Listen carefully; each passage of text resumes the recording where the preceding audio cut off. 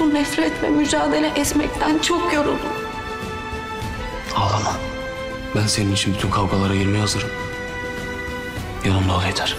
Sen de benim hep yanımda kal, olur mu? Hasan'ın ne yapacağından haberin var mıydı ana? Sizden bir şey isteyeceğim. Dilan için her şeyi yaparım. Hello my dear followers. Welcome to our channel. Don't forget to subscribe to our channel to be informed about new videos.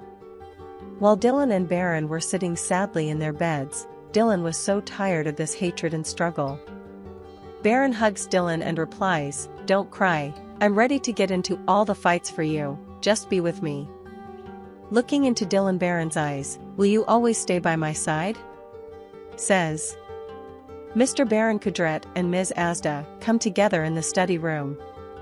Mr. Kudret, did you know what Hassan was going to do, mother? He asks angrily. Ms. Azad's face turns pale and she thinks about what to say. Dylan speaks on the phone quietly and secretly and says, "I want to ask you something." While Ms. Sabiha is determined and says she will do anything for Dylan, Havan calls the police to report Savahir. Havan says on the phone that I want to make a report. Baron corners Dylan in the garden of the mansion and asks what does that mean? Saying. Dylan tries to explain this to Baron when they get into bed.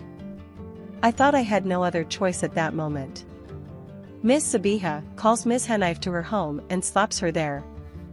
While she gets angry, "What kind of a woman are you?" Hanif looks on in surprise from the shock of this action.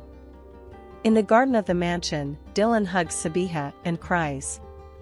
Mr. Siat comes to the mansion and says to Dylan, "Forgive her, my daughter," and they hug each other.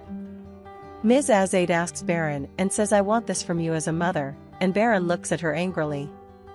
And in the last scene, Dylan's extremely surprised eyes open wide.